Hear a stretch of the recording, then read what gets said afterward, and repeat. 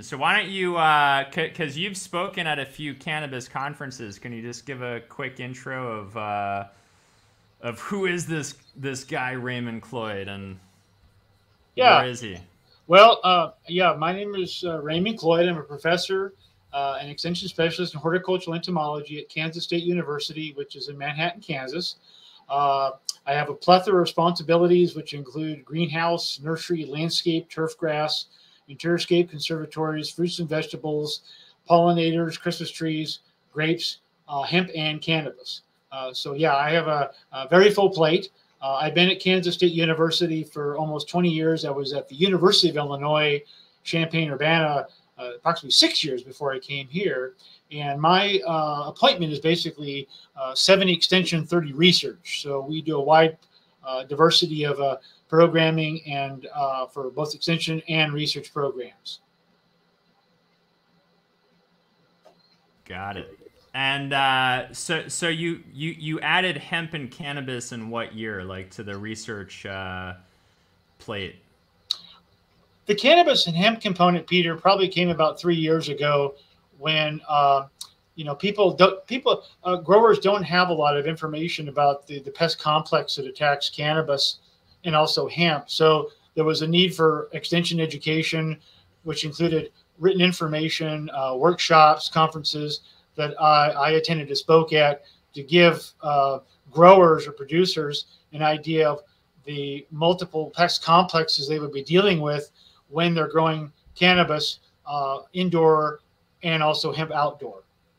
Now we can table the answer to this question if it's going to be covered in your presentation, but just generally, like as you started to research hemp and cannabis, kind of what was the most fascinating or interesting thing as you kind of got to know those plants? Well, really, the most interesting aspect, and from a both extension research aspect, is that these are monoculture crops that don't have a lot of or hardly have any insecticides and miticides registered for use. So it's a really prime opportunity to do biologic control, which I'll talk about in my presentation, and learn a lot because it's basically a crop that I think is 100% biologic control, releasing predators or parasitoids, and we can utilize that as a means to better understand more about biological control in both the cannabis or hemp production system. Awesome. Well, I think let's get into it. So why don't you cue it up, and then I'll put it live on the screen once. How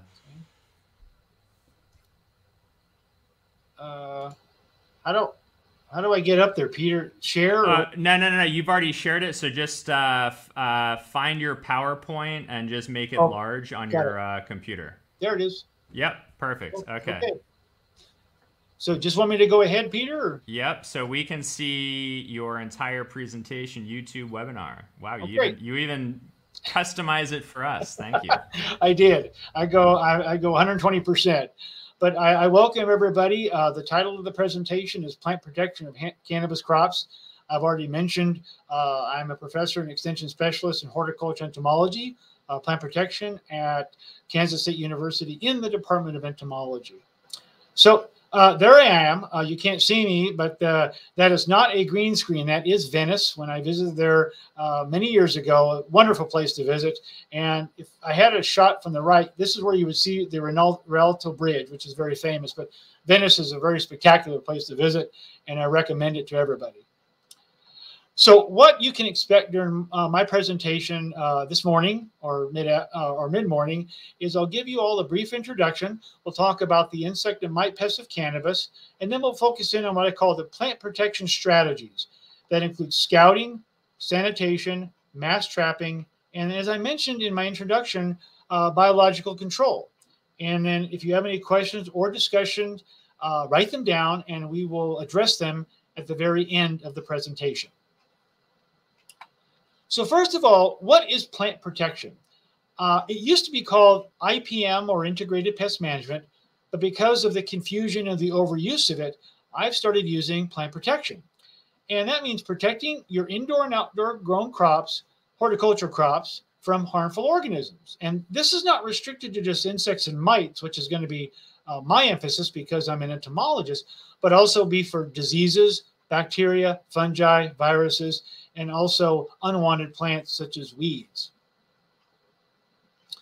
So here's an example of an indoor production of cannabis, and they are using what we call biological control. And the reason I'll focus on biological control is because you have a monoculture crop, and there are hardly any insecticides and miticides registered for the crop because of its potential for consumability, whether it be for the CBD oil or wherever, and that restricts the number, if any, use of insecticides and miticides. Consequently, it's a great opportunity for the use of biological control. So, well, you're growing inside a greenhouse, and what are you going to encounter? Well, pretty much most of the typical insect and mite pests that you encounter if you're growing any horticultural crop, including western flower thrips, broad mite, and two-spotted spider mite. And those are just a sampling of the insect and mite pests that we will be discussing. So what are the common insect and mite pests of indoor grown cannabis? Well, we have the foliar feeding aphids, we have thrips, two-spotted spider mite, the infamous hemp russet mite, broad mite, root aphids, and also root mealybugs, meaning these are feeding on the roots below ground, whiteflies, and fungus gnats.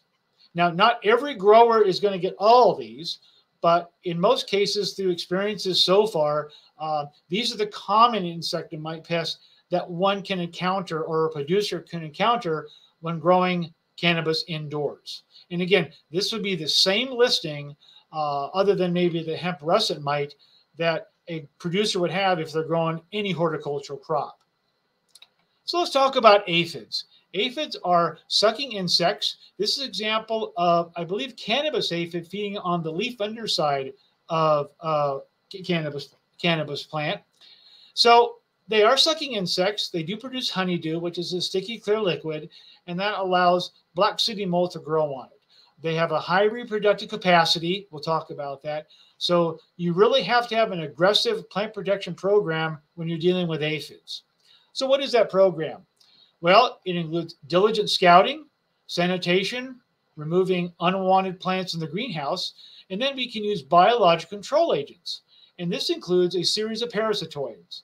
Now, what's really important is you have to identify the aphid species, so that will allow you in this table 1 to select the appropriate parasitoid. So if you're dealing with potato aphid, then you want to purchase Aphidus aervi or Aphelinus abdomalis. But if you're dealing with green peach aphid or melon or cotton aphid, then you select the parasitoids, either Aphidus colmani or Aphidus matricarii. So when you encounter aphids and you want to use biological control agents, in this case parasitoids, it's critical to get the aphid identified to species, so then you can select the appropriate parasitoid to purchase from the biological control distributor or suppliers. And here's an example. On the left is Aphidus aervi, the female laying her eggs inside of an aphid, and on the right is Aphidus colmani. The eggs will then, the larvae will emerge from the eggs. They will feed on the internal contents of the aphid and then cause it to be mummified or bloated. And from there, the larva will pupate, become an adult parasitoid, chew a hole out of the base of the back of the aphid, and come out as an adult. And those adults will mate, and the females then will proceed to lay eggs into the aphids that are present in that area. Those of you that have seen the movies Alien or Aliens, that's what a parasitoid is.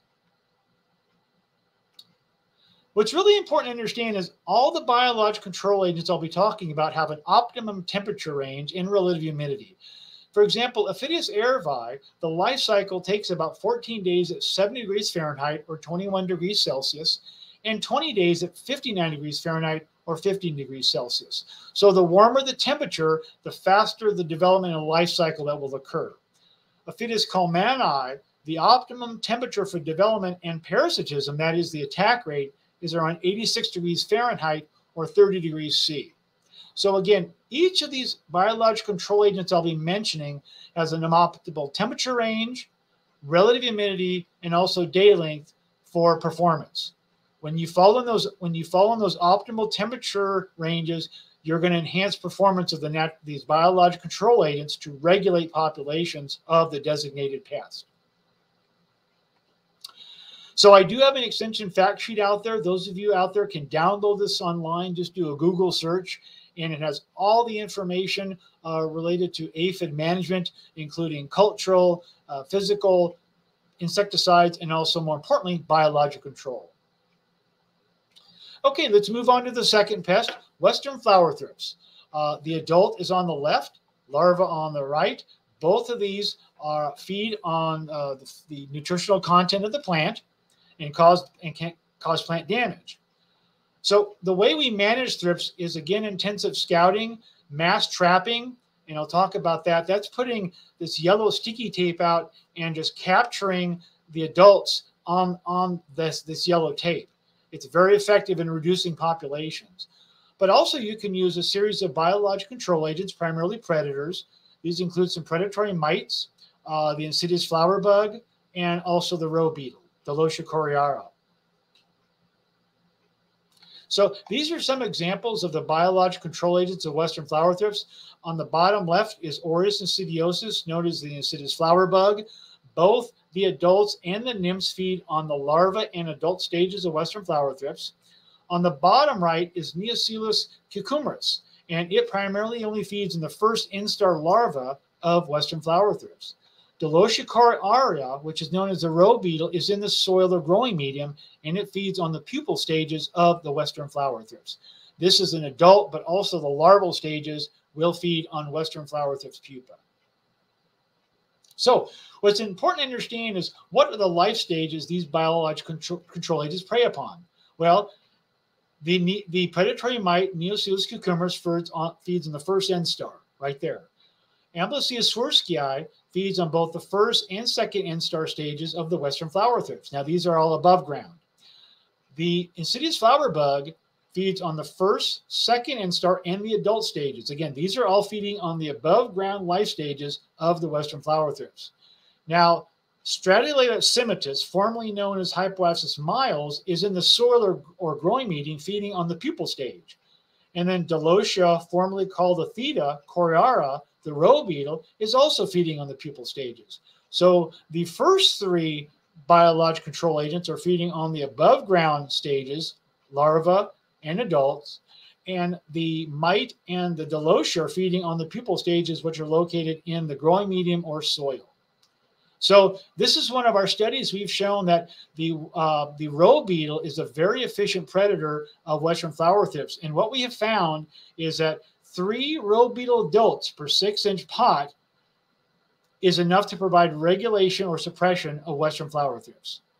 So I thought I'd provide some research science in there to substantiate our recommendations. So the next pest is two-spotted spider mites. And two-spotted spider mites, like all insects, in this case is a mite, feeds on the leaf underside. This is a close-up.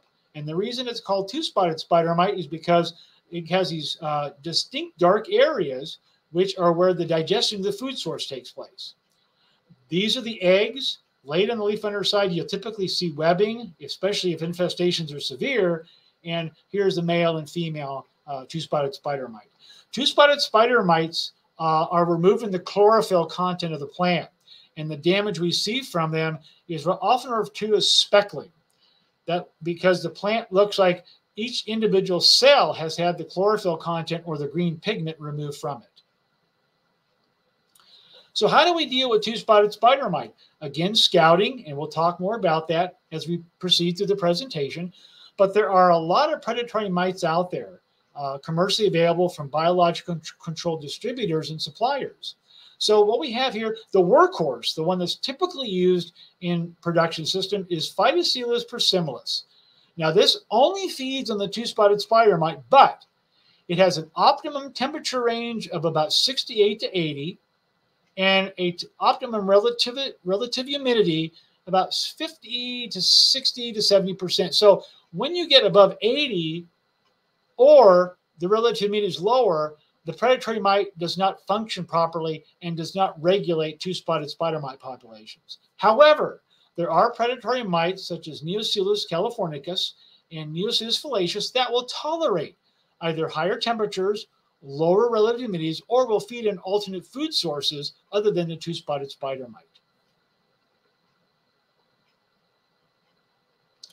Okay, the next one is probably the most destructive and difficult pest to deal with, and that is the hemp russet mite. The hemp russet mite is what we call an areophyte mite. Areophyte mites are cigar-shaped looking. They only have 4 legs, and the head is in one region. They're not the same as two-spotted spider mite. That would be a different family. These are what we call areophyte mites. They're cigar-shaped looking, and they only have 4 legs, where your two-spotted spider mite has, like mites has 8 legs. So how do we deal with hemp russet mite? You want to start with non-infested plants. You want to again scout. Now, there are some biological control agents. However, let me say emphatically that you have to release these early on proactively before the plants exhibit symptoms. Once you have hemp russet mite, biological control agents are not an option.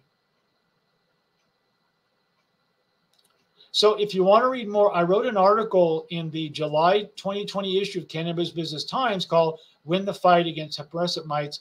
And if you want more information regarding hemp russet mite, you can download that article. Okay, another mite out there. So we have the two-spotted spider mite, we have the hemp russet mite, and now we have the broad mite. And it's a very different mite. It's a tarsinemid. And the eggs of the broad mite have bumps or protrusions on them. And that is what we use for a diagnostic characteristic. And then over here is the adult stage, okay? We typically have your larvae, nymphs, and adults, but the way we identify the problem is by looking at the eggs. If they have bumps or protrusions, we know they're the broad mite. The broad mite is also very difficult to deal with because once the symptoms are expressed in the plants, your only option at that point is to rogue or dispose of the plants. So there's close-up of the eggs. You can see the bumps or protrusions, and there is an adult broad mite. Broad mite adults have a distinct white band on their top. So how do you deal with broad mite? Well, very similar to hemp russet mite, you start with non-infested plants. If you're taking your own cuttings, check them. If you're bringing them in, be sure to check them as closely as possible. Scouting. And for biological control, there are some predatory mites, but just like hemp russet mite, these have to be released early in production. You almost have to release them before you see the mites, which is really what you have to do, because once the broad mite damage is exhibited, then it's too late to release any of these predatory mites. Now, root aphids and root mealybugs, I'm just going to cover root aphids. These are feeding in the roots in the growing medium, and they're not the same as the aphids I mentioned feeding on the leaves. These are very difficult to manage. You have to use clean or sterilized growing medium. Do not reuse growing medium. You have to scout by looking at taking plants out of the pot and looking for the aphids or mealybugs on the outside edge of the root system. You don't want to carry over stock plants. And although there's no data to back this up, the biological control agent predator Delocia coriaria, which is the row beetle, would be an option. But again, we have no data to indicate that it would be effective against the root aphid. But it is a possible option to try and see what happens. There are no insecticides registered label or that will be effective against root aphid or root mealybug feeding on the roots in the growing medium. So whiteflies are out there, and the nymphs are on the left. These are the nymphal stages. There are about 4 nymphal stages. The final one is also classified as a pupa, and the adults.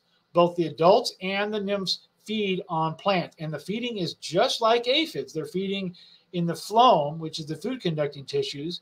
Consequently, they'll emit honeydew, which is a sticky, clear liquid, and that serves as a growing medium or substrate for black sooty mold. Okay.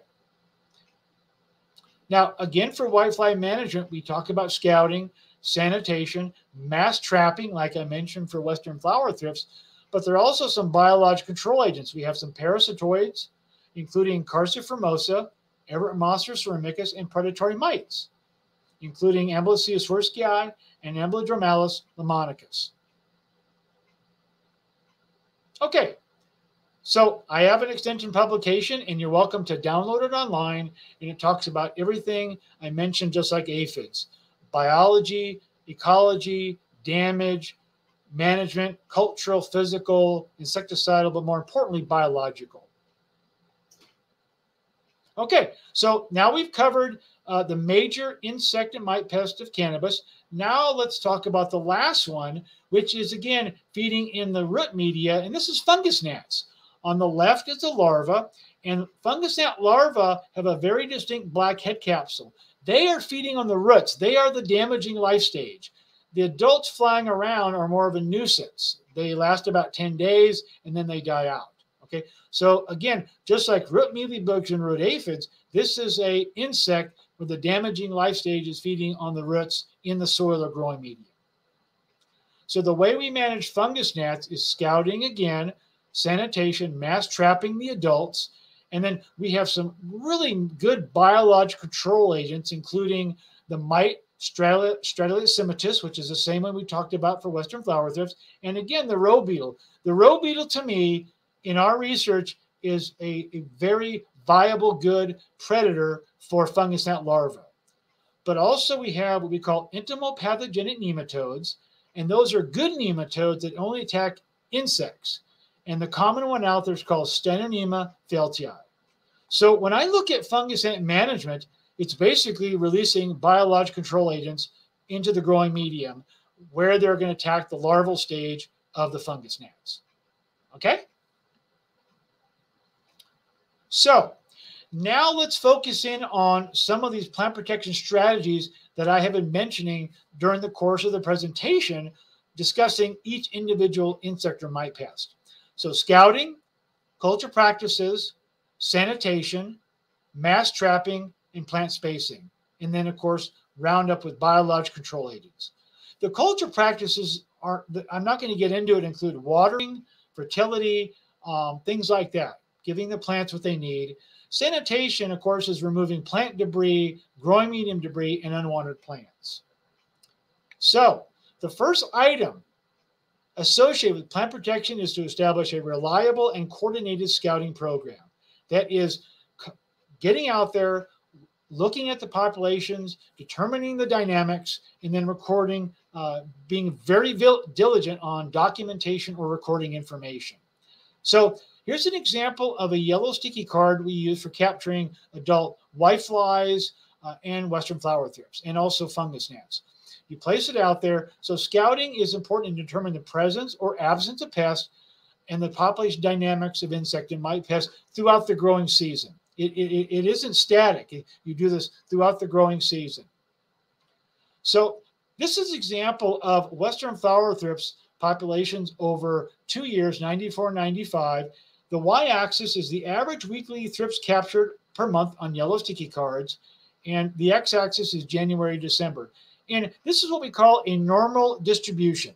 And we would expect this with insects because they're cold-blooded and they respond favorably when the weather or the temperature increases.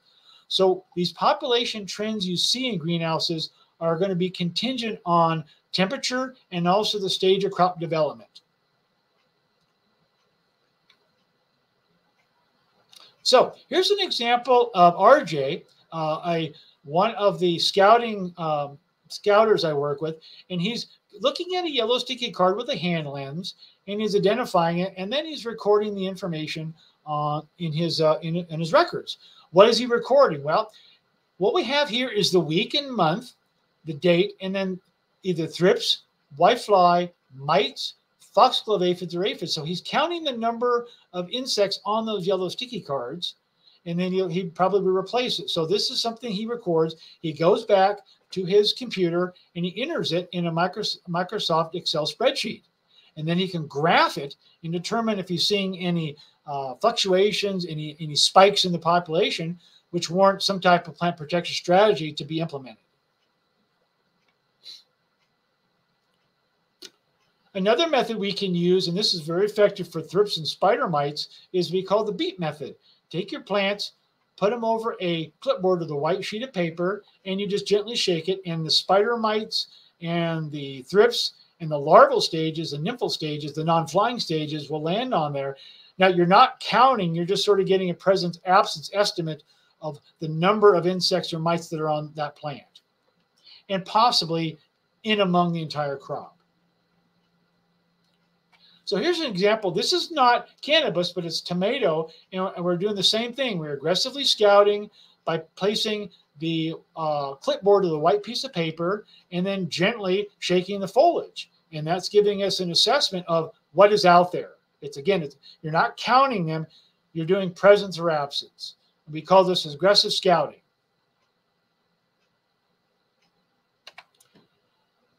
So most of the insect or mite pests are typically located on the leaf undersides. So you have to look on the leaf undersides for these. If you're on the looking on the leaf upper sides, that's really not going to tell you much. Okay.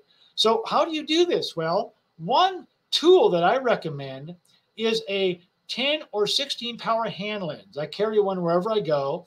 And when you're out there scouting, you can look on the leaf undersides for the presence of eggs, larvae, nymph, and adults of almost all the insect and mite pests we talk about, with the exception of root, aphid, root and aphids, and fungus gnat larvae that are feeding in the growing medium. Okay, but this works for aphids, whiteflies, two-spotted spider mite, and western flower thrips. It's a little difficult to see hemp russet mite and broad mite with this. What you're going to need to see those are probably a dissecting microscope. And this is what we have in our laboratory. They're about $400, but when you see damage being exhibited, you can take it back immediately, look into the microscope and see if you have hemp russet mite or broad mites feeding, or look for the eggs with the bumps on them. Okay?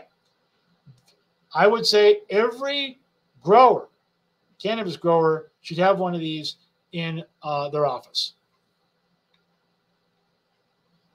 Okay, so what's really important to understand is in the insect and mite world, it's a numbers game. Many of the females of the insects and mite we've talked about have very high reproductive capacity. For example, studies have shown that one green peach aphid, after 5 generations, can produce, get a load of this, 13 million individuals. That's a lot of aphids, okay? Spider mites also exhibit high reproductive capacity. So that's why you have to do aggressive scouting and aggressive plant protection, because you cannot use insecticides and miticides like growers out there producing bedding plants or other crops. You just don't have those options. So you really have to be cognizant and develop a sound scouting program and be out there regularly to minimize outbreaks of any of these pests. This is what can happen if you don't scout. This is a cannabis crop, and this is extensive damage caused by two-spotted spider mite. So if you're not scouting on a regular basis, which is at least once a week, maybe twice a week, this is what's going to happen, because these insects and mites, especially when temperatures are warmer, develop very fast and consequently can overwhelm a plant, and you'll end up with this type of situation. So what are your options here? Well, you could give it to a neighbor, but more likely you're going to dispose of it as far away from the greenhouse as possible. Also, undesirable plants, weeds will host many of the insects and mite pests I've talked about. This is a pigweed, and this is leaf miner. Now, leaf miner is not a major pest of cannabis, but it gives an example of insects will use various weed species as a host. Here are aphids on a weed host very similar looking to cannabis. So again, you do not want weeds in any part of your greenhouse, because they will can serve as a host for some of the insect and mite pests we've already discussed. Now, what about mass trapping?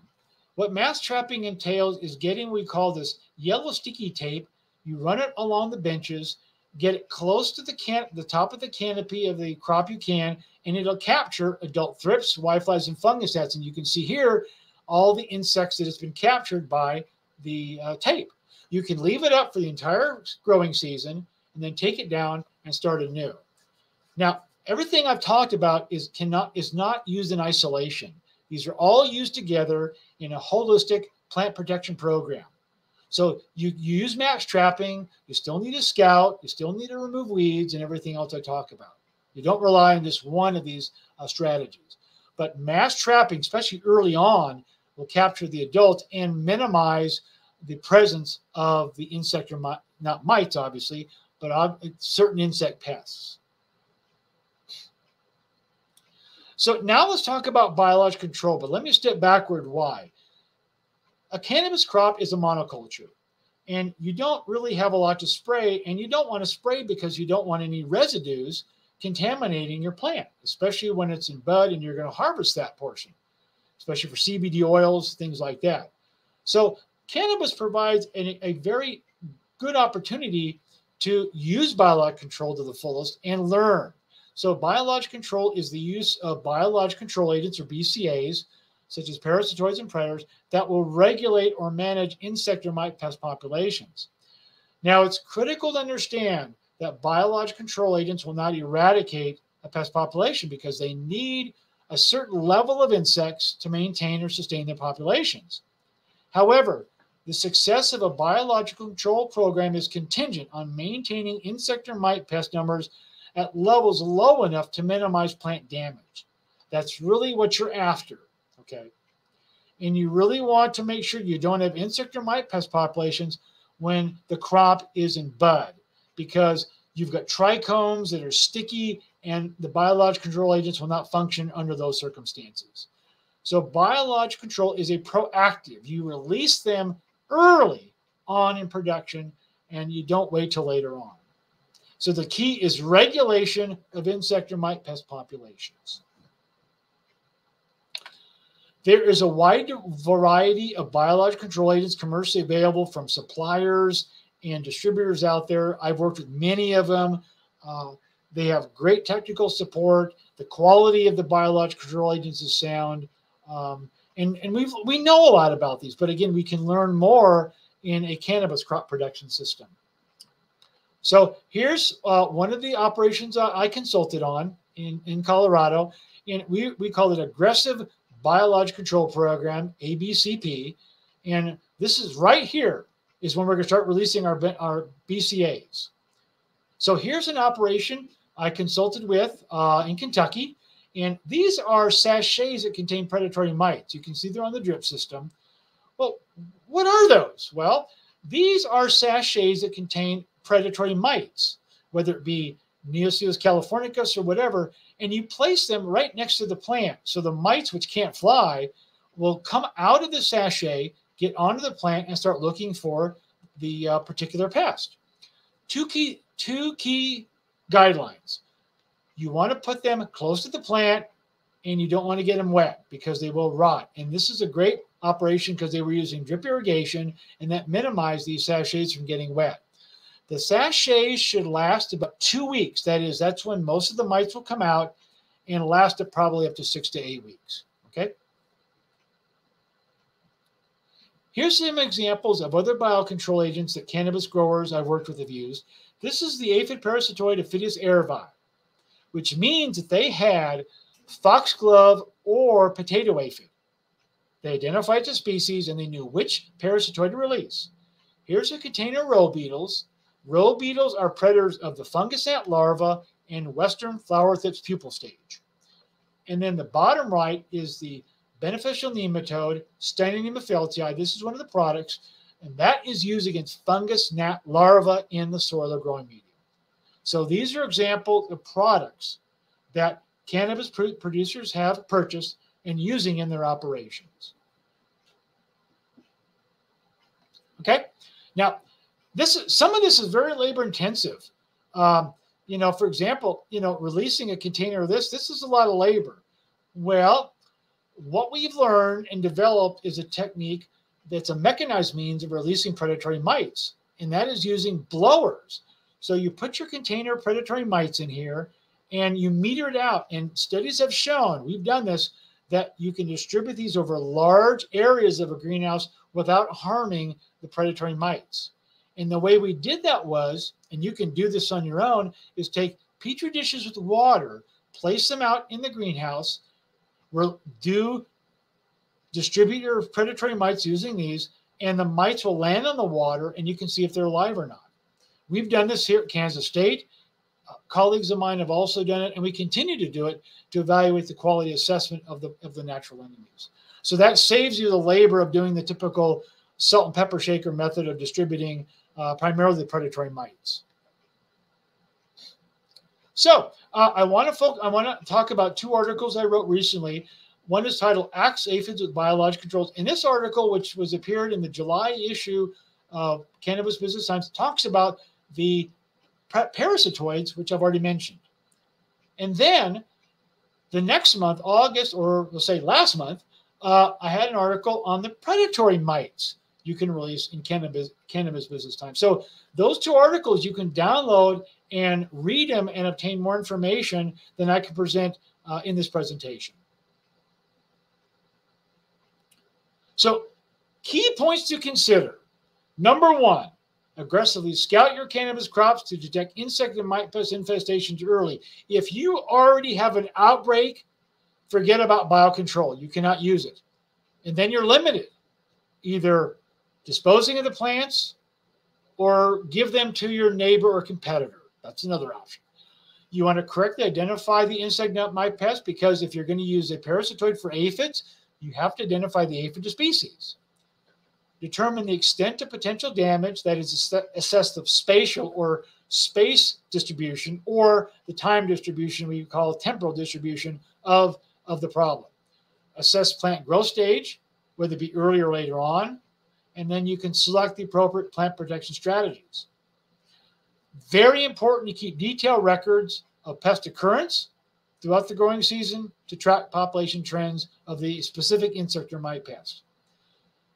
You can contact your state extension entomologist if you have one, if need be, for identification and any guidelines of what plant protection strategies you should implement. Okay, so these are key points to consider. So I do thank you for attention. I hope you all learned something. I really hope you learned something that you can take back to your operations and improve your growing system. And with that, that is the end of my presentation. I would like to thank Peter for inviting me, and the bug doctor is in, and I'd be more than happy to address any questions or comments you may have regarding this presentation. Thank you very much. So I invited Saul on as well, who's, if you minimize your PowerPoint, you'll be able to see us again in your browser. Do I hit escape, Peter? Yeah, hit escape, and then you could even just quit, or actually I wouldn't quit it, I would just minimize. I did, yeah. I can see Sal, yeah. Good morning. Good morning. How you doing? Nice to meet you. Nice to meet you. Peter, morning. Good morning. So did generally everything he mentioned, I mean, Saul's on the front lines. You're doing the research. He's out there in the trenches. So kind of, did everything he talked about generally resonate with you, and kind of what are you seeing, and what are the tools in your toolkit? That was amazing, Peter. Thanks for bringing on Raymond.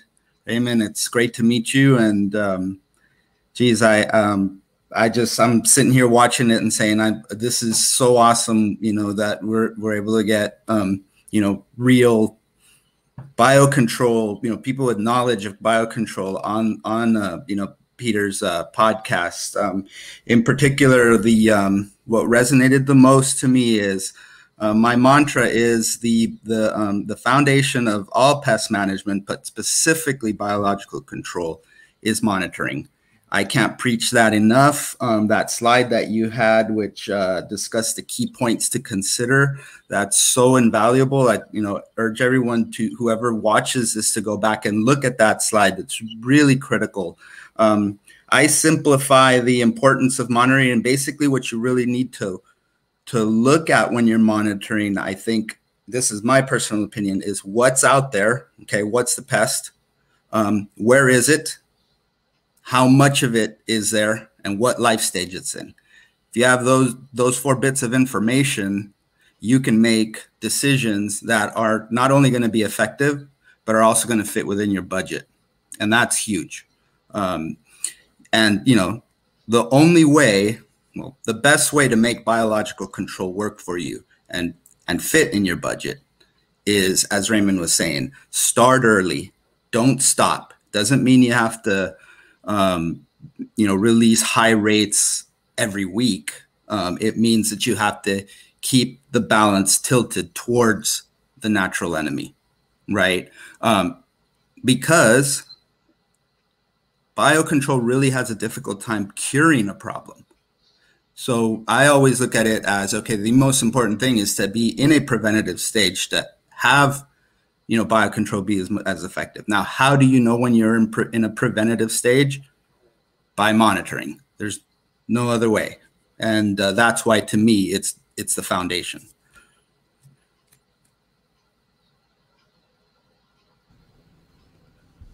Raymond, would you agree with him agreeing with you? Yeah, I mean, I think Sal said it. I mean, basically, we reinforce biological control is a proactive. It's not really preventative. It's proactive. You're out there early. You're scouting. You're taking notes about, like Sal said, numbers or just presence, absence, and things like that. Because once the populations are outbreak or reaching damaging levels, it's really too late. And another thing I didn't cover, but I can mention, is quality assessment. When you get your biologicals, you need to make sure they're alive. I mean, we know that dead insects won't regulate live insects, but that could be another topic. So at this point is, you want to establish a good relationship with a biocontrol supplier, such as Beneficial Insectary.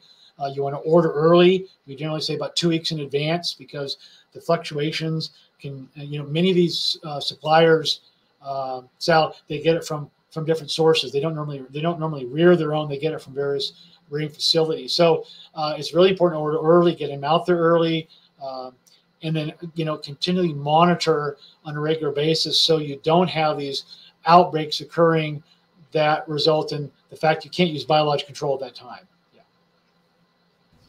And I think we just he must have accidentally disconnected, or his Wi-Fi went out. But some of the stuff, I mean, we've talked. So a major focus of what you talked about in your presentation, what Saul focuses on is bringing in live predatory bugs to combat the bugs you don't want. But what about other, most people, it's like to have kind of like diatomaceous earth on hand or some sort of fungicide.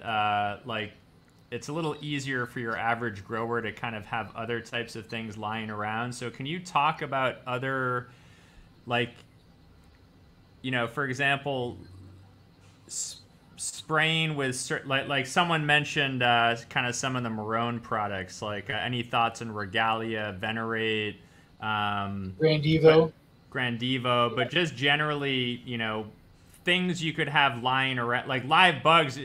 That's a little more high level than most people are able to do or prepared to do. So can you talk about kind of other things one could use? Yeah, that again, Peter, it results in this is a crop where, spraying to me is really not an option because of the way it's going to be processed overall. But I will mention, we talk about sulfur. Sulfur's been mentioned. It's both the fungicide and the acaricide. However, it will kill all natural enemies. So you can't use it alone. You can't release predatory mites and apply sulfur. It's primarily miticide. Two-spotted spider mite. Hemp russamite and broadmite are very questionable because of where they feed. Other ones like horticultural oils, like mineral-based oils or petroleum-based oils, neem-based oils are mentioned. These are suffocants, and they will, again, kill natural enemies, but they could be used against aphids and spider mites and thrips, anything feeding on the foliage. Insecticidal soaps, potassium sulfofatty acids, are desiccants, and they are also can be used. Many of these just don't have long residuals, and that's really the benefit of them. But they themselves will also directly kill certain natural enemies. That was actually what I was going to get to, because I think a lot of people ask that same question, which is, I heard people talk about X, but will that also kill the green lacewing larva, the ladybug larva, yeah, sorry, Chase is trying to get on right now. Chase, you got to pick a camera source and an audio source, but let me see. Can you hear us, Chase? Oh, yeah, perfect. All right, perfect. There we go. So Chase is also, Saul's working at scale in lots of greenhouses in Northern California. Chase also has a lot of experience at scale and sees the good, the bad, and the ugly. So Chase, why don't you throw in a question or two or comment? Yeah, so anyways, it's a pleasure to meet you, Raymond. I actually know your OSU counterpart, Dr. Eric Reback. That's actually the thing that I do whenever I move to a state, is try to contact the local extension program, and then also contact the local university to be able to help develop integrated pest management or plant management, like you were just what I talked to you about. Chase, just quickly, are you wearing Bluetooth headphones? Yes. Do I need to pull that out? Yeah, can you just kill them? And I think because your audio is clipping. Is that better? Yep. Okay. Do I need to repeat what I said, or did you guys hear me? I heard you. Okay. But anyways, what I was wanting to ask, just what time here it is here in the Midwest, most of the secretaries from the West Coast. So I've had a lot of benefit from DOA. So I was if there was any recommender in hold on again. Do you have the live video playing in the background as well? No. Okay, your audio, it's like you're talking and then we hear you half a second later. Let me kill everything else out.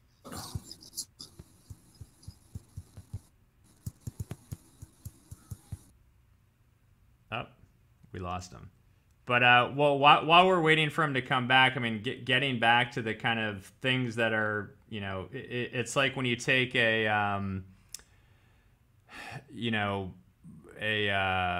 penicillin or just something that wipes out all the microbes in your gut, the good and the bad. So that's kind of some of the stuff people have been talking about. So, a couple people in the chat mentioned nicotine, or soaking, I guess, tobacco leaves. Actually, Chase was one of them. Tobacco is one of the best natural pest killers. And here's Chase. Can you hear us? Yeah, is that better? Keep going. Can you guys hear me now? I'm using my cell phone, so I don't know how. I've never used this thing before, so I don't have my my techie wife to help me. It's perfect now. Just go for it. Okay. Anyways, I was wondering, you recommend for insectaries in the Midwest. Most of the trees that I've coming from the West Coast. Okay, it's happening again, Chase. Let me mute you, but I think he's asking for recommendations on insectaries in the Midwest because he's currently in Oklahoma. So I guess if regionally, because there are people on the East Coast, you're in the Midwest. There are people kind of in the East Coast. Saul you're on the West Coast, but go for it. Yeah, Oklahoma is part of my territory. I have probably a dozen cannabis customers in Oklahoma. I was just there a couple weeks ago visiting them. Most everyone there were indoor growers, but yeah, I didn't get a chance to introduce myself, but I work for Beneficial Insectary. We're based in the U.S., Northern California, but I cover most of the southern states and Oklahoma, Texas, and New Mexico. Sorry, Raymond, you were hold on, you're muted. Go Okay. for it. We don't have any biological control suppliers companies here.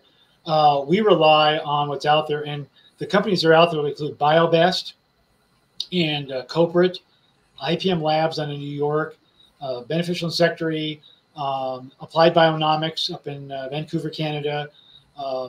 Those are the ones that, and then I think BioWorks now is getting into it.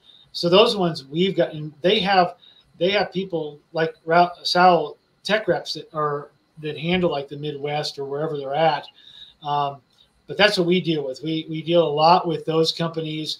We do quality assessments. We do consulting, and so that's who we rely upon. I mean, I have dealt with most of the major companies for nearly over 20 years, and feel that they are very reputable.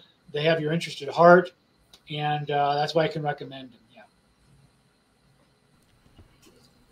Let me bring up a kind of not something you cover in the presentation, but kind of this gets to kind of, so bricks is going to be the topic, and is bricks important in plants? Like, should you be aspiring to get those levels up, and why or why not? Like, can you talk about things like aphids and kind of how they interact with the plant and those complex and simple carbohydrates?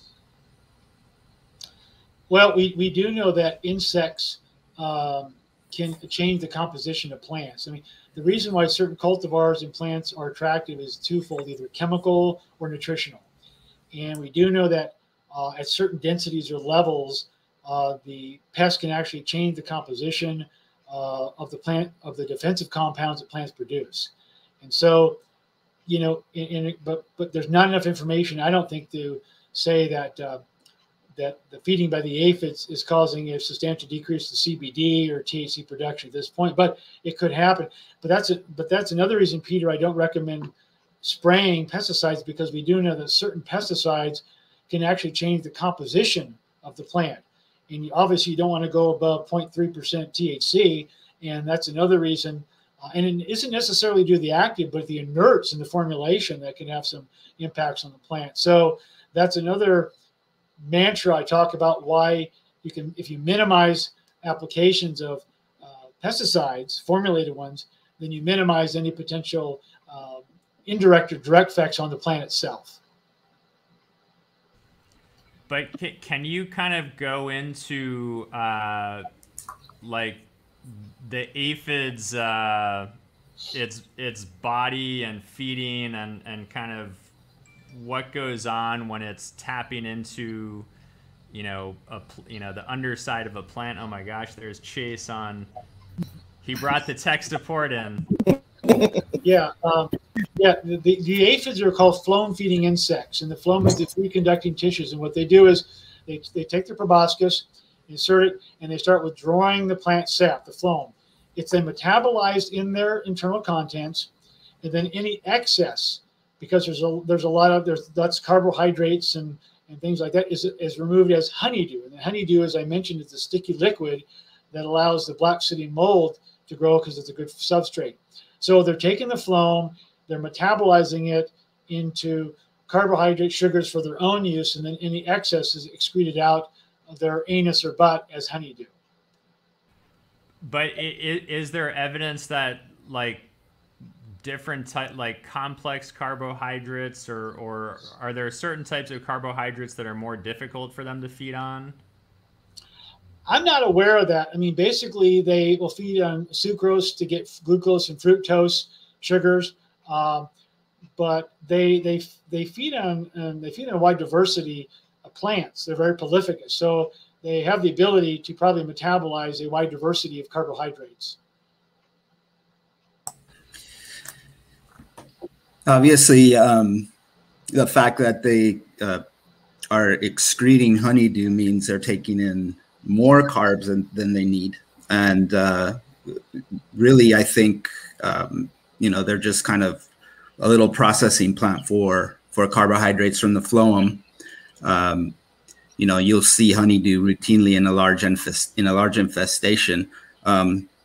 My understanding and my readings show that what really the grower really needs to be worried about with aphids is you can, you know, increase their populations or their reproductive rate by having overnourished plants. And I think most of the studies I've read, by overnourished, I mean excess nitrogen. That is correct. We have done studies ourselves here with mealybugs. All insects respond favorably to plants getting over-fertilized with nitrogen-based water-soluble fertilizer, especially nitrogen. And the reason is because the plant becomes a better nutritional source.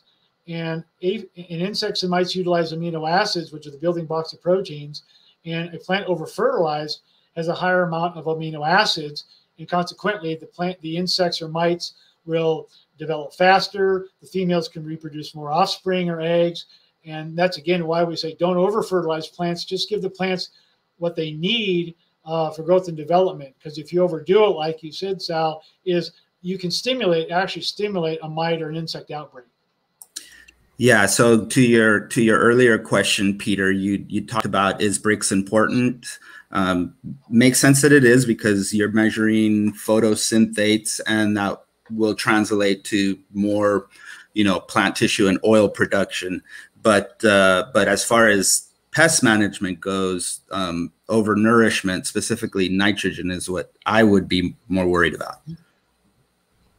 And obviously, I think most people grapple with restraining themselves from putting too much, just wanting to put too much in there. But obviously, the plant needs more nitrogen in the early stages of growth, and then kind of less and less. So what's kind of an amendment strategy for, like, let's say you have some raised beds in your greenhouse, and you're concerned, like, do I not have enough nitrogen for the early stages of growth? What would you advise someone to do kind of tactically to balance that? Like, your plant needs it, but also it benefits the bugs that want to eat your plants. Well, what I recommend is both a plant tissue analysis and a soil analysis to determine what the soil will provide and what the plant has.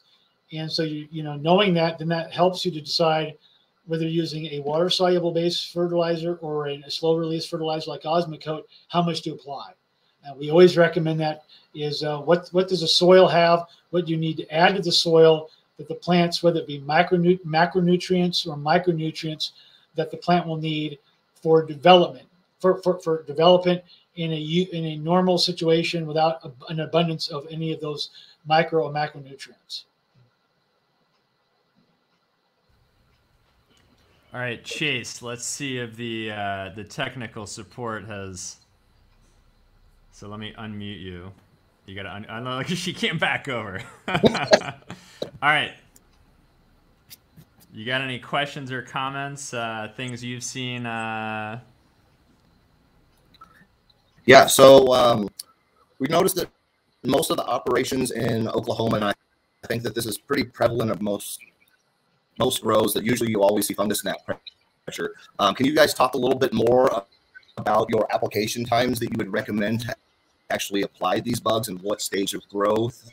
And then obviously I also understand the importance of being proactive versus waiting until you actually notice these bugs before you start implementing some type of beneficial. But can you talk a little bit more about the application times and then the amount per plant or per square foot?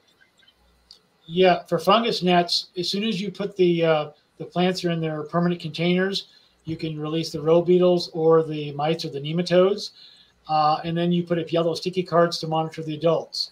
So we use the adult counts as sort of an indirect assessment of what's happening in terms of larval mortality.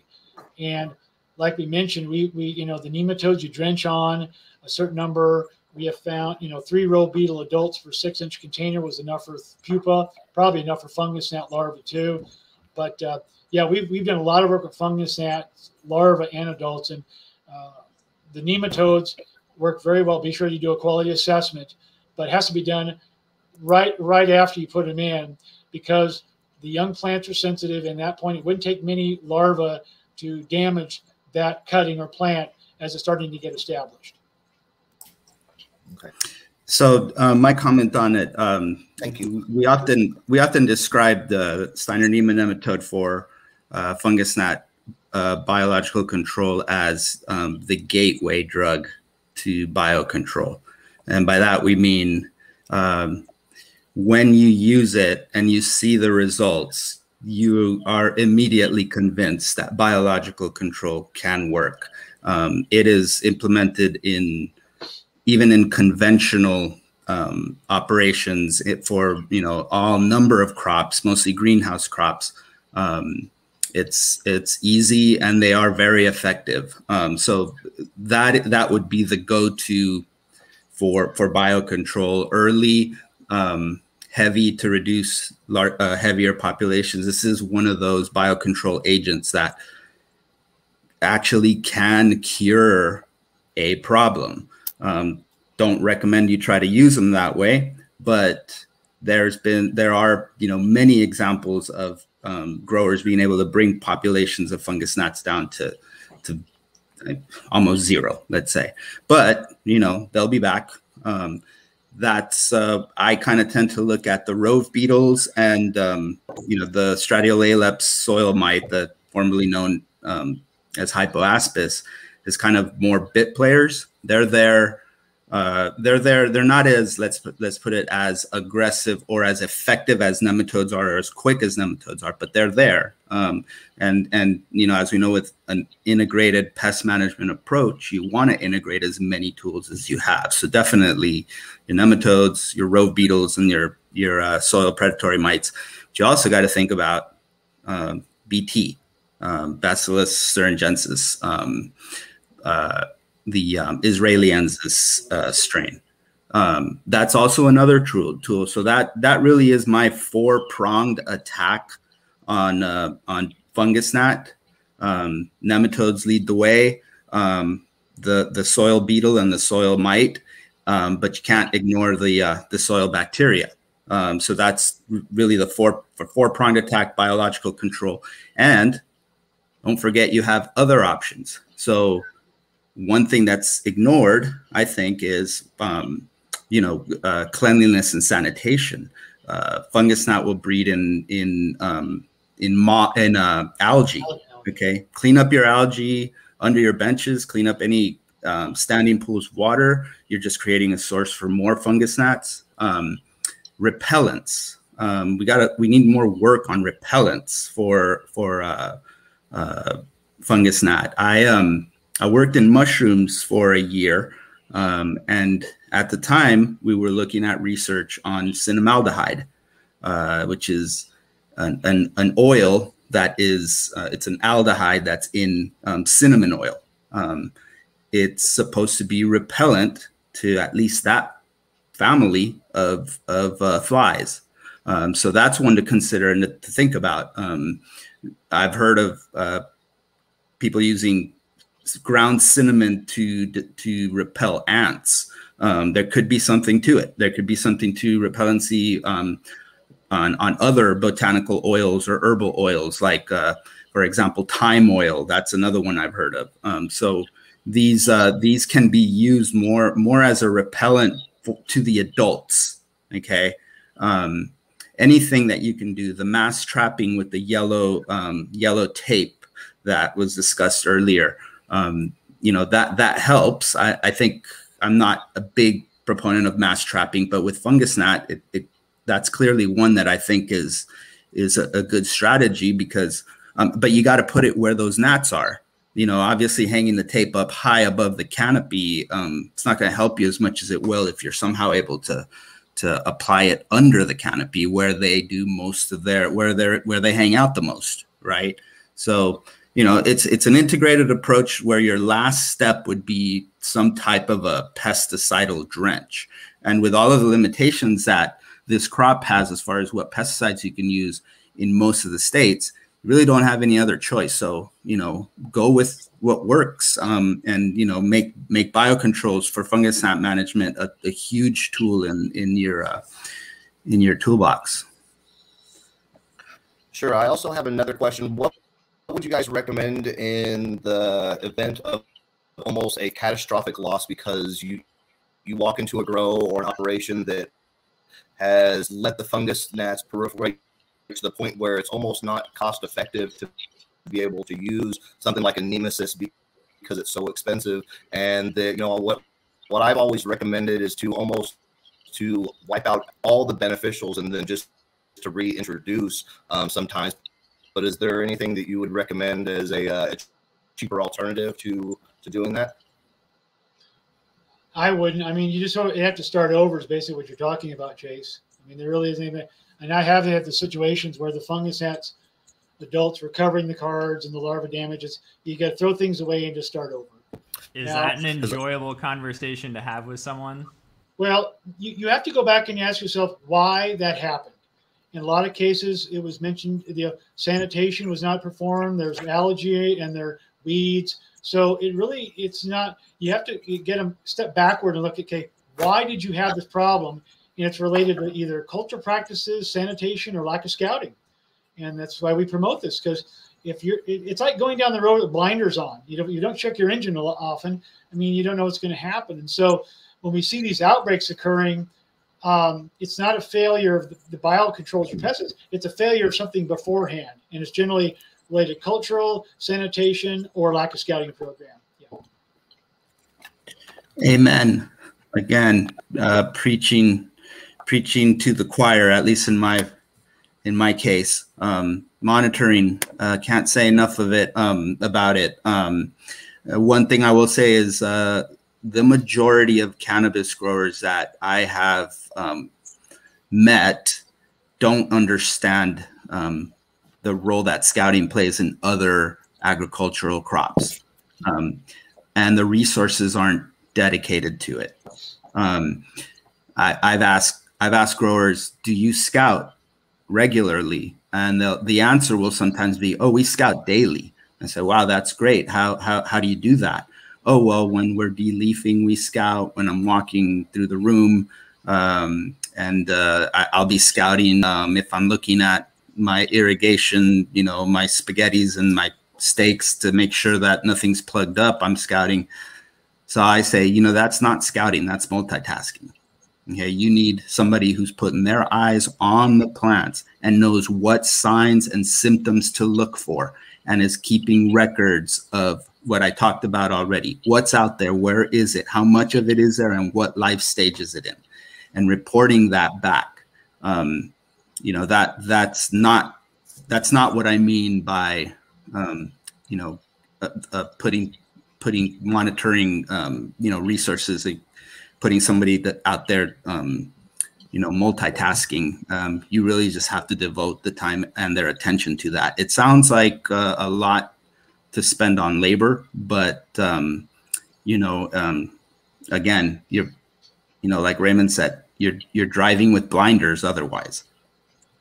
Yeah, sure. I try to recommend, that you hire somebody or have somebody devoted to nothing but 100% scouting, because you can't take them off the line and have them help pot. You say that's your job and that's all you're going to do, and they go in there every day or whatever and scout or monitor, detect, record information, and that's the way it has to be done. I mean, you just can't. You have to have somebody 100% devoted to that and trained, and they understand scouting, because putting a yellow sticky card up and checking it after a month is not scouting. And I think I think people really have a problem with you. Well, what do you mean by scouting? I mean, I'm out there once a week. The yellow sticky cards are out there, one for 10,000 square feet. So there's still a disjoint, I believe, which is pretty sad, because we've got a lot of information out there, and it's a case by case basis. Somebody doing tomato crops, their scouting will be different from somebody doing a cannabis crop. So, but it goes back to the fact that if you're serious about it, you need a commitment to having one individual just doing that as their full-time job. Sure. So 100% agreed. 100% agreed. Sorry, Chase. I had to throw in here. I've been at this for probably 8 years now. Organic, sustainable crop protection. But 4 of those years have been in cannabis. So I have helped growers put together, monitoring programs that cover every one of the major pests. There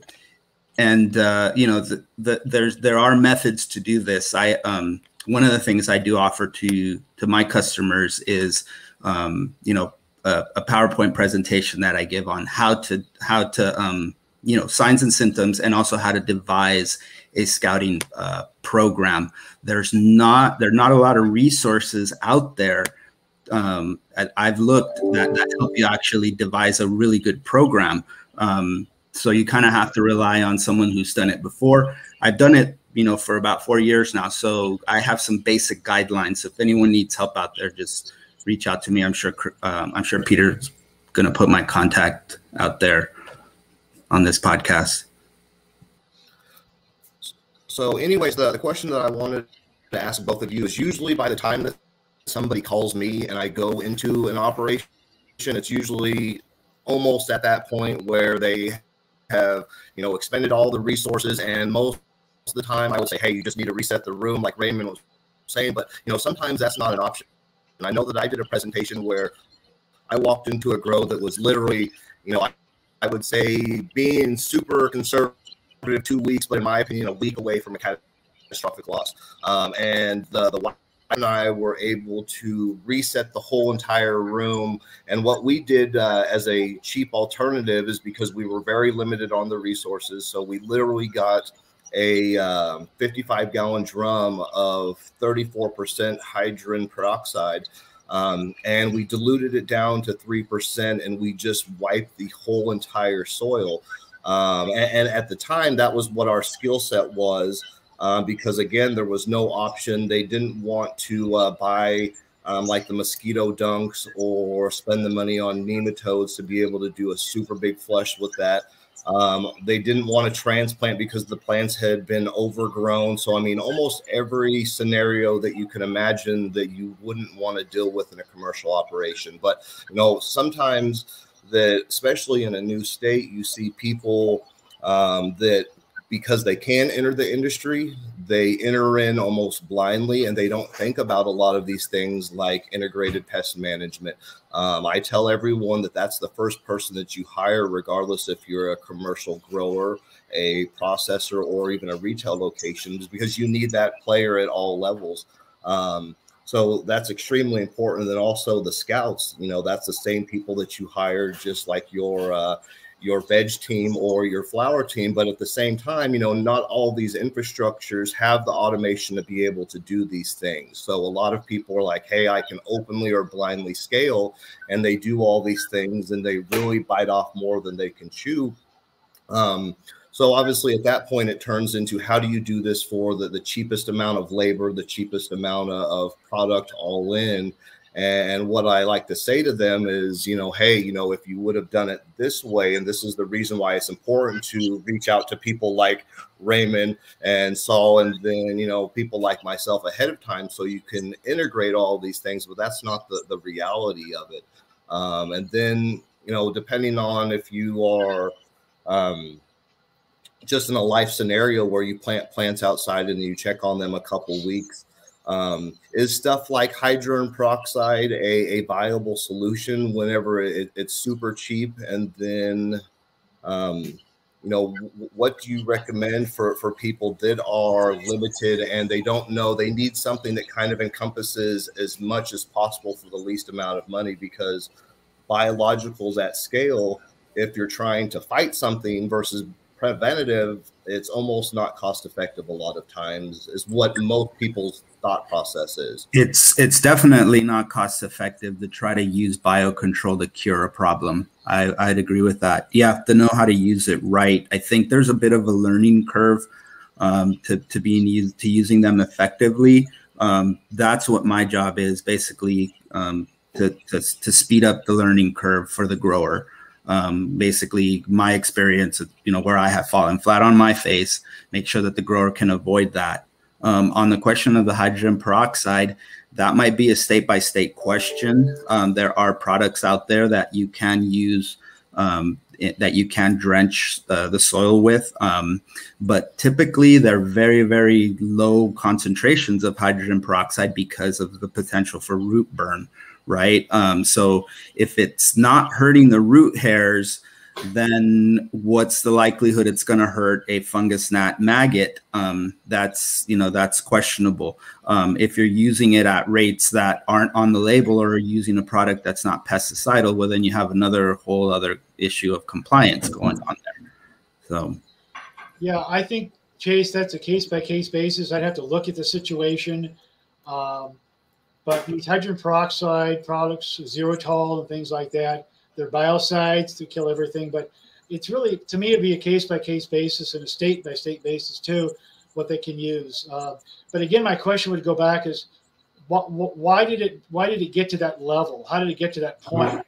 What collapsed in this production process that led to, spider mites out of control, whatever the things that you described? I'd have to go back and, play detective. Says, let's go back to the problem to solve the problem. But where did it start? One of the advantages of this crop too is it's fast, and you do have the opportunity to reset. You're not keeping a perennial crop out there where you're keeping the pest out there, in the field, from one cycle to the next. So you do have the option to, what we used to call turnaround, right? After you've harvested a crop, then it's about, okay, didn't do so well on pests on that one, had really huge issues with fungus gnat. I'm going to do everything possible to get this room sanitary, or this greenhouse sanitized to the point where I'm not going to see this again. And I have an opportunity to use soft approaches, including, preventative biological control, and for it to work the next round.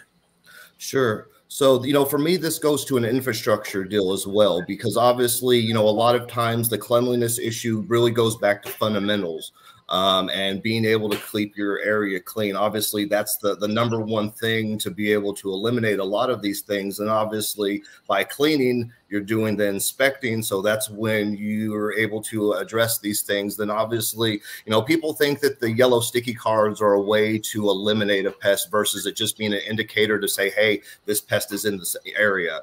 But at the same time, that's the reality of what I find.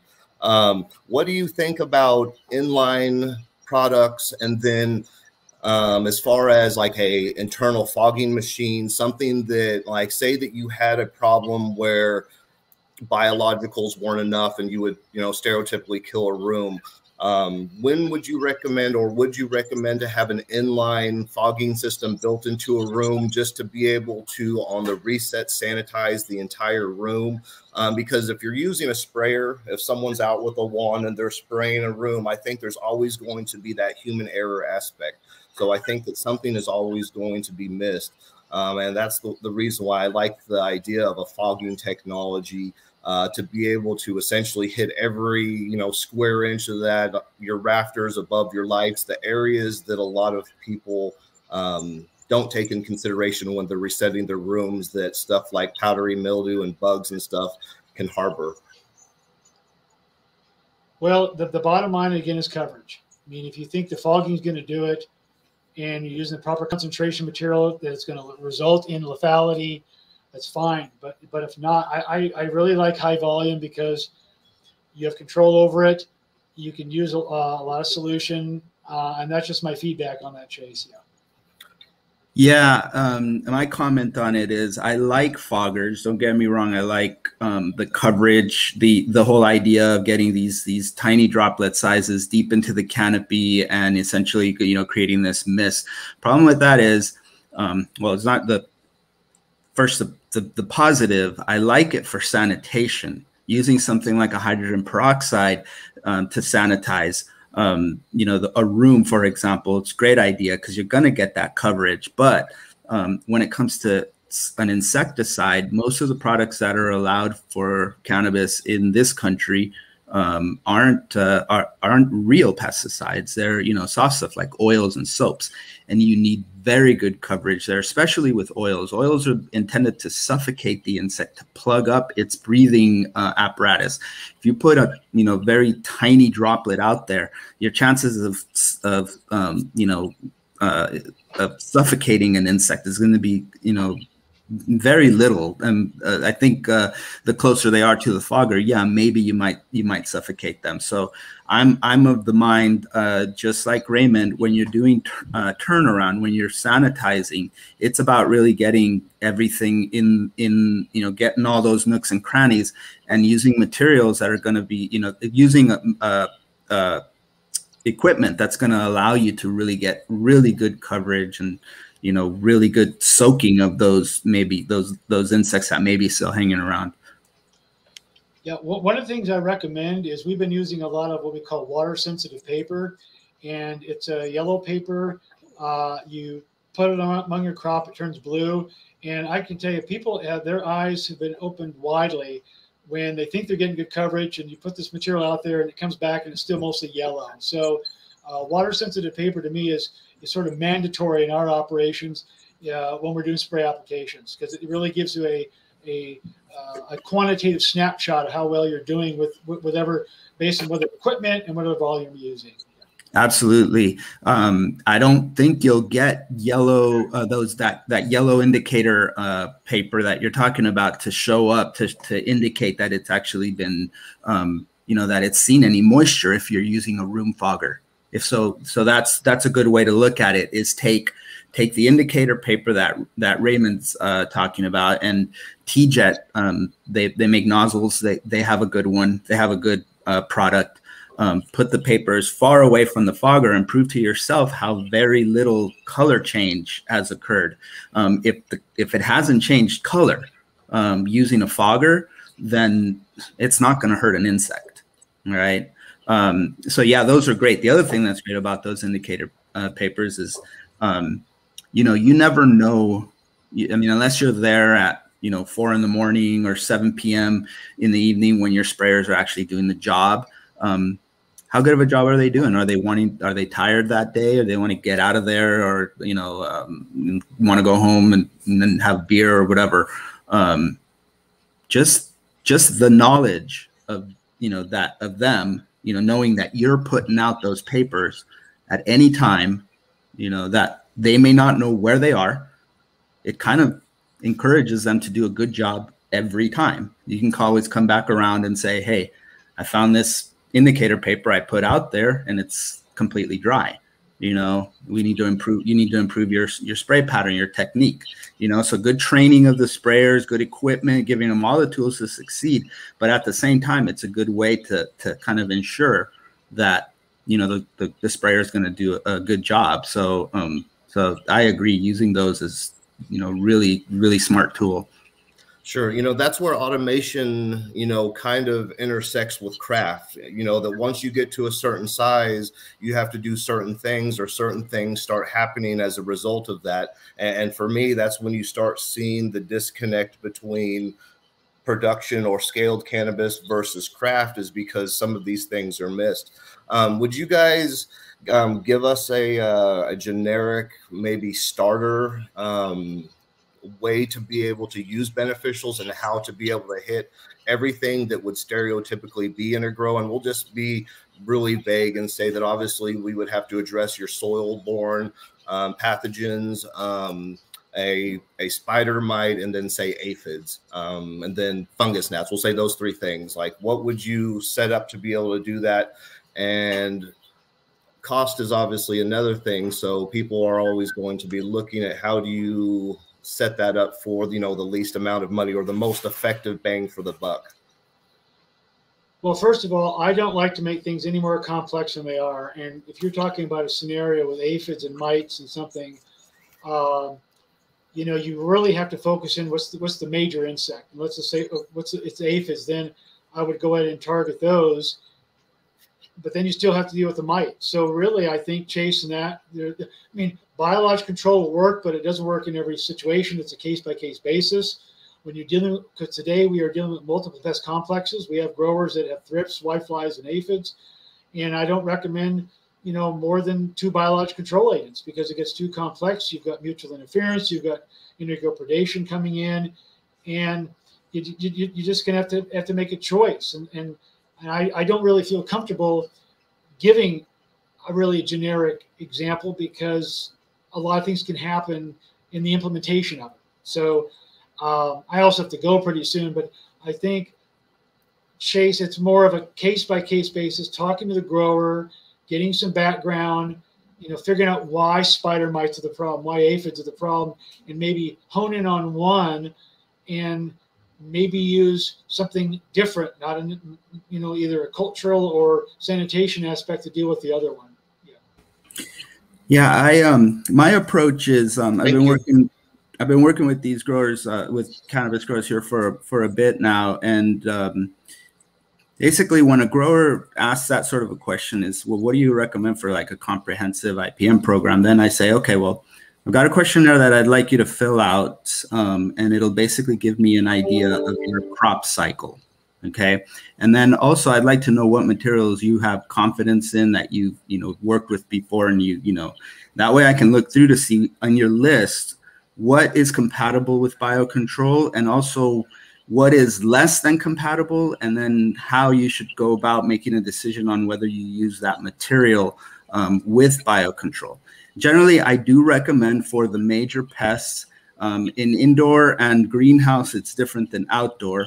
But just because a lot of this is going on in greenhouse and indoor, basically I'm looking out for primary, number one pest would be the spider mites, because that everyone has spider mites. So there's got to be an approach to spider mite. Then, with the risk of aphid, it's good to have some generalists out there too. Some generalists that will target aphids, not necessarily the parasitoid wasps right away, but something that will also feed on other things beyond just the aphid. So there are biocontrol agents that that fall into that description. A lot of cannabis growers are concerned with fungus gnat. We've already talked about strategies. Thrips is the other one. Those are primarily the ones we worry about as far as biological control goes. I really, really appreciate, Raymond, that you mentioned hemp russet mite, and how we just don't have the literature yet to be able to recommend any commercially available predator, at least not the ones that are commonly available commercially, to control it. So I do not have a hemp russet mite biocontrol recommendation.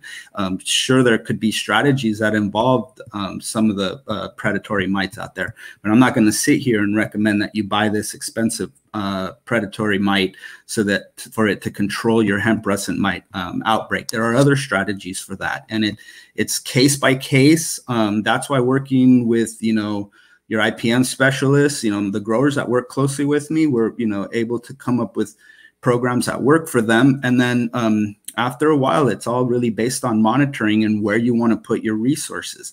If you've got the thrips under control, then, maybe you don't want to spend half of your budget on thrips anymore, right? Maybe you want to, release less frequency or at lower rates. Those kind of decisions, but those are all based on monitoring, right? So yeah, case by case, but again, that's why people like myself are around for guidance, help you design a program that works for your grow, your particular crop cycle and preferred materials. And then, just help guide you so that eventually you get to the point where it's like, okay, this is working. And this is where, now I can really, really start moving more towards bios and farther away from sprays. Yeah, but before I go, Peter, I have to say that, Saul, I agree. Compatible doesn't mean anything from a scientific standpoint. We talk about integration, and we do a lot of that work. And when you're talking about integrating biological controls with pesticides, you get into a whole complex. We've been spending 10 years on that. And the thing is, the materials that are registered are out there, like oils and soaps and silver. They're all harmful to natural enemies directly. So it's like you can't use those with a mite or a parasitoid because you're gonna disrupt your biocontrol program. So that's an issue. And again, as Saul said, it's a case by case basis. Look, and so at that, I'm just going to kind of leave it because I'm going to have to go. It's getting close to the 90 minutes, but it has been a joy doing this, meeting Saul and Chase. And if you ever have any questions or comments, well, let's stay in touch. And we'll do the best we can to help cannabis growers to overcome some of these, in this case, arthropod pest problems. Well, we appreciate it, and hopefully we didn't scare you away and you'll come back again soon. I had a bunch of additional questions. There was one, I don't know if you have 1 minute, but Matthew, who's in the audience right now, wanted me to ask you about the kinky sex lives of parasitic wasps. I don't know if they have kinky sex lives. Basically, they come out, they mate, and then the females lay eggs. It's not like cockroaches or bed bugs where it's very hard in the female, but it's not really kinky sex. I think praying mantis is where the female may eat the male, so it better be good the first time. So mean, I don't think it's very, parasitoids are kind of boring for sex life then, Peter. Okay. Matthew might be referring to Aphidoletes, Aphidomyza. That's a kinky. Yeah, that's a kinky. That's different. Yeah, yeah. Yeah, Kelly Vance has a really good presentation on that. They basically, what's kinky about them is, I guess they're kind of like masochists. Yeah. Yeah. I'm gonna have to go, Peter. So I can talk more about that if yeah, you're yeah. really All right. Well, we'll let Raymond go, and we'll let Saul talk about bugs with the kinkiest sex lives. yeah, Aphidoletes Bug does have a very interesting sex life. Yeah. Mm-hmm. Bye, everybody. All right. Thank Thanks, you. Raymond. Good to meet you, Raymond. You too. Bye. Stay in touch. I will. All right. So Saul, let's hear it. Okay, so I have not used Aphidoletes, but Kelly, I know Kelly well. We work together. He's using his recommendation is, if you're trying to establish this, first of all, it's a midge. It's a little teeny tiny fly that lays its eggs in aphid, or lays eggs in near aphid colonies. And then when the larva hatches, it's a little maggot that will actually sit there actually move into the colony and chomp away at aphids. So it's not a parasitoid. It's not putting an egg inside of the aphid. It's literally just eating them alive. Anyway, these little midges, these little tiny flies, they have a habit where my understanding is the females, or maybe it was the males, will look for a spider web and attach themselves to it. And that's, I think it's the females, and then the males are attracted to the struggling female. And so I guess just quickly, is this the right bug? Yes, okay. That's it. And I guess what's kinking about that is basically, in order to mate, you're putting yourself at the risk of being eaten alive by a spider. So that's a little bit like what that asphyxiation, fetish that's out there, where you risk your life for, sexual pleasure, I guess.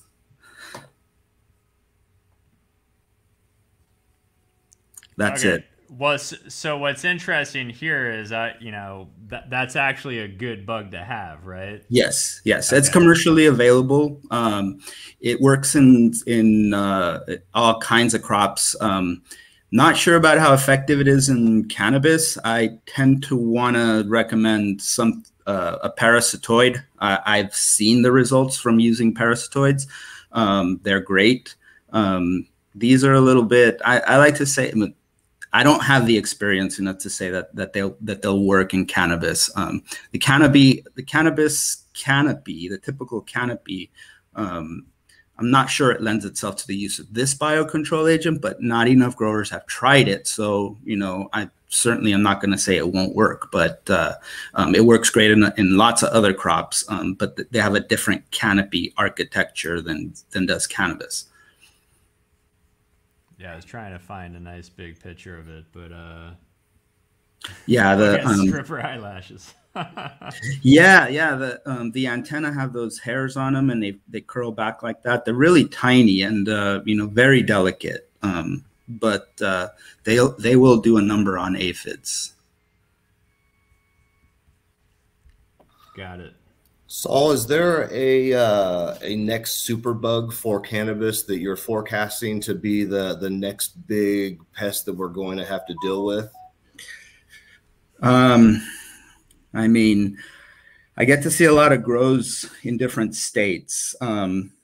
Honestly, right now, the hop latent viroid is, to me, the biggest concern. If we ever find that it is vectored by an insect, which I want to, reiterate, we don't know that yet. If it's vectored by an insect, then that's going to be a game changer. See, what I've been hearing a lot more about. In fact, I'm going to go visit a grower today who is battling leaf hoppers. Leaf hoppers can be problematic. Their feeding damage can be problematic in some crops. The main issue with the leaf hopper in cannabis is that we have found there's a virus that certain leaf hoppers can transmit. It shows symptoms and actually can hurt your crop, your cannabis crop, the beet curly top virus. I think, Peter, we talked about it at another podcast, but that's a concern because it's a tough insect to deal with, and it could be a devastating virus if it, gets in your crop. So as far as next super predators, there are some predatory mites out there that are really interesting that we're looking at, but that's about all I can say right now. So someone actually asked in the beginning of the show, not leaf hoppers, but tree hoppers. Mm-hmm.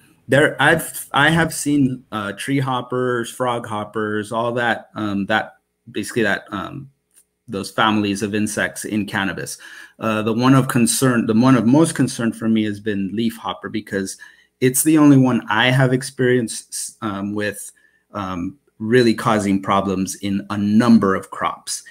Add to that the possibility of vectoring this beet curly top virus, or even there's a few other there's other microorganisms that they can also vector, meaning move from plant to plant. That risk right there puts them on my radar. Leaf hoppers and frog hoppers and all the other ones that are kind of related, I'm not as concerned. All right, so we have all right, the tree hopper on the way right, the leaf hopper on the way left. You can see these are all in different families. So, for example, the leaf hopper Psychedelity, but aphids are Aphidiidae. So they're all in basically they are all true bugs, what are called true bugs. Back in the day, these were called homopterans because their wings didn't look different from each other, I guess what it was, versus the other bugs that we're used to, like Lygus bug or something like that. But these are all usually sap suckers with piercing mouth parts, and many of them produce honeydew. So like whitefly and aphids do, and psyllids, a number of them do, but they're all just kind of fast multiplying, take over, and a lot of them actually move viruses. It's a bummer because they're pretty cool looking, but then you're like, you gotta go. Yeah. I love them. I love arthropods. I grew up as a kid catching everything I could, but my job now is to get rid of them, right? At least the bad ones. I guess I have one more question, and I'm gonna have to jump off of here. I actually have to go to work, but wanted to know about what you would recommend as far as when you're scouting. Say, for example, that you find a living soil type situation that someone has a bunch of ants. So obviously with ants, you would look, for aphids just because of them being able to harvest that honeydew. What are some of the things that you start looking for whenever you are inspecting some of those living soil or those natural habitats spaces for bugs, whenever you don't have access to every single plant being able to pull, something that's really big and robust, and you just can't, go through all those within a reasonable time frame? As far as ants, I wouldn't go the biocontrol route. There's probably no predator that's commercially available out there that's going to have an easy time with, with the way they work, which is basically attack you as a group. And they have their mandibles and their poisons, and they don't give up. So you kind of have to deal with ants in any other way that you possibly can. We talked a little bit about repellents. I've heard that cinnamon oils, that they don't like cinnamon oils. You might be able to find some kind of a spray that you can use to repel them. They also, most home, people out in homes that have ant problems, they will they use bait stations, bait traps, right? So it's basically it's a little station. Inside of it, there's a sugary or attractive substance with some kind of a stomach poison. The ant, finds the sugar, takes it back to its nest, and then kills the entire colony. There is an organic version of that. It's basically boric acid. Ants, if you mix boric acid with a sweet solution, there's a product out there already. Just can't remember the name of it. But I can get it to you later, Peter. But it's mixed with boric acid mixed with a sugary substance that takes a lot of feeding, but it will kill them, and it is not toxic like some other poison would be. It takes a little bit longer, but they can be effective. So and yeah, trying to keep them out of the grow. Living soil is tough with ants, and ants not only encourage aphids, and basically protect them. So any and all of your biocontrol agents, so lacewing larvae, aphidius wasps, the aphidoletes, whatever you might be using out there that the ant can see and attack, they're gonna protect the aphid colony, because it's essentially like they're cattle. They're milking them for the honeydew, right? So it's just like a farmer sees a wolf hanging out or a coyote hanging out near his corral, he's going to go get a shotgun.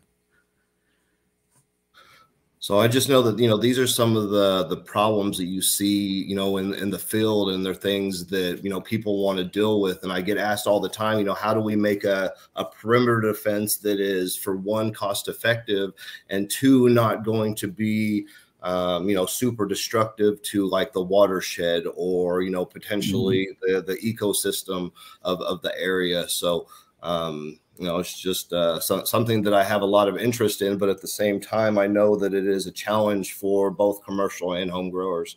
Yeah, ants are a bane.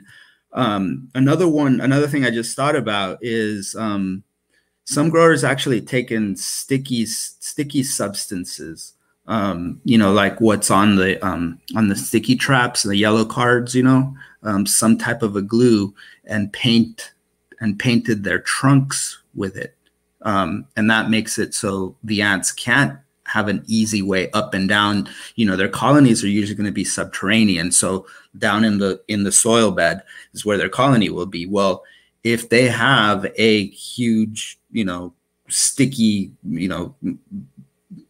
part of the trunk is sticky, they can't easily get up there, right? If you have a trellis, they'll climb right up a post and up through the trellis and into the canopy. So you might have to paint, the post as well. But it's a good strategy because, you're not allowing them access. Basically, it's an exclusion strategy, right? So if you do get aphid, they have a harder time tending to them, and your biocontrols have the advantage.